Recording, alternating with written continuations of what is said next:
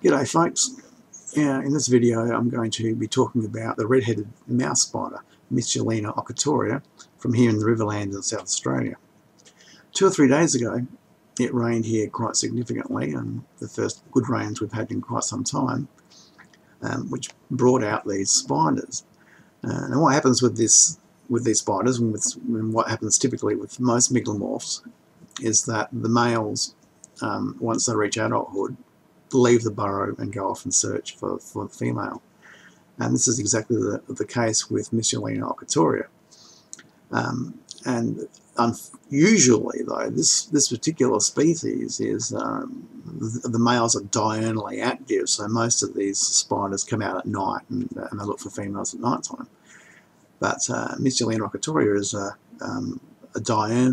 diurnally active male, which is extremely odd, and that's probably the reason why it has these bright colours, this bright red thorax and blue abdomen. It's sort of like a warning because they have a very nasty bite, quite a venomous spider. So yesterday I accidentally came across 2 together, and I was very surprised because I've never seen 2 together before, and they were stationary, which was a bit of a bonus because I thought, oh, wow, normally they're motoring along at high speed and photographing them is very, very difficult. So I went and grabbed my camera, set up, took some photographs of them, and when I looked at the photographs I realised that, because at first I thought there was some sort of male-male interaction thing going on. But then on inspecting the photographs I realised that they were actually at a burrow entrance, a female burrow entrance. So I thought, wow, so these guys have been attracted to this female burrow, which was slightly propped open. It wasn't closed, and I touched it with a stick and it didn't spring back closed. Normally they would spring closed, but this was actually a little bit sort of held open. I couldn't see how. So I thought I would set up a time lapse because I'd noticed a little bit later there were 3 males there, and also I noticed another male about 20 metres away. So quite clearly the males were being attracted to this female's burrow. So throughout the day I went back and there was, instead of being 3 there were 2, and then I went back a bit later to 1, and maybe they're going inside the burrow, maybe she's eating them, because female mouse spiders are quite a robust, nasty looking piece of work.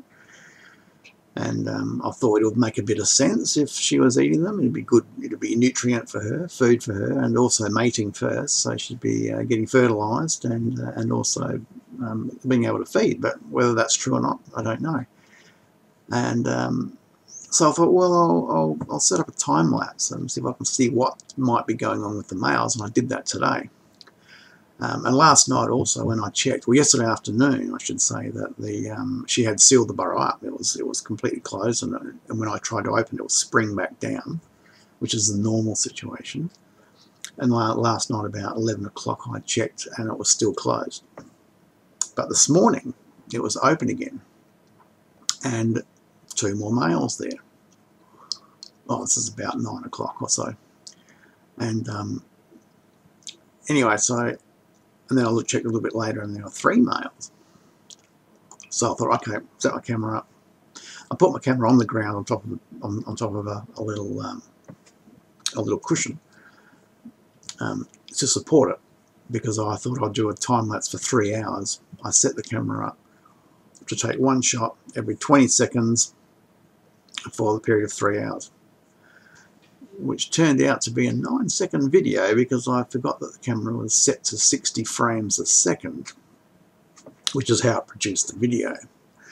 So I've altered it in video editing software, and now it runs for 3 minutes. So what that means is that 1 second of the video that you watch is representative of 60 seconds in real time.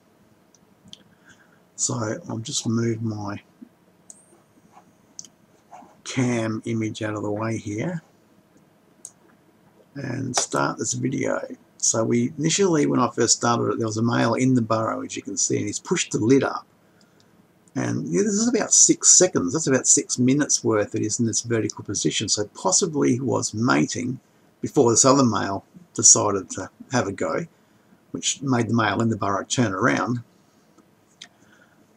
Then another male comes along. Oh, what about me? Can I get in there? And so this dominant male in the burrow is really trying to keep these others out. He was a little bit more aggressive than I thought they had been. They don't show much aggression towards each other, but you can see there he's coming out with his fangs spread wide, saying, "Stay away. This is my female." But of course, this is happening very slowly. It just looks quick here, but it's actually quite a long, slow process. Then he dives back in. You can see the way the lid remains open. He came out, he's gone back in again, and he's come out. The female's probably saying, no, I'm not quite that keen. It's interesting the way he holds the door open with his legs. And the lid is being held open with his legs, maybe so he can make a rapid exit. And the male in the foreground here, he sort of decided that he wasn't going to get anywhere. He had another go there, and so did the one in the background.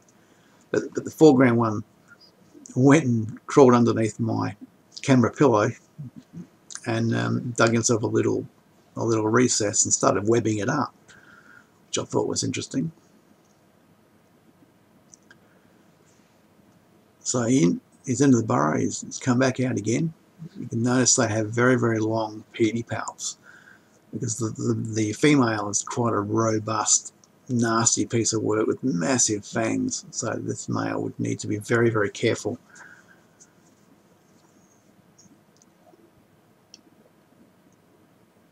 And I checked again this afternoon, and the burrow once again is sealed up, so she's done the same thing that she did yesterday. After about midday or so, she seals the burrow back up and it remains that way. So as to whether the a male remains in there overnight, I just don't know. Quite fascinating.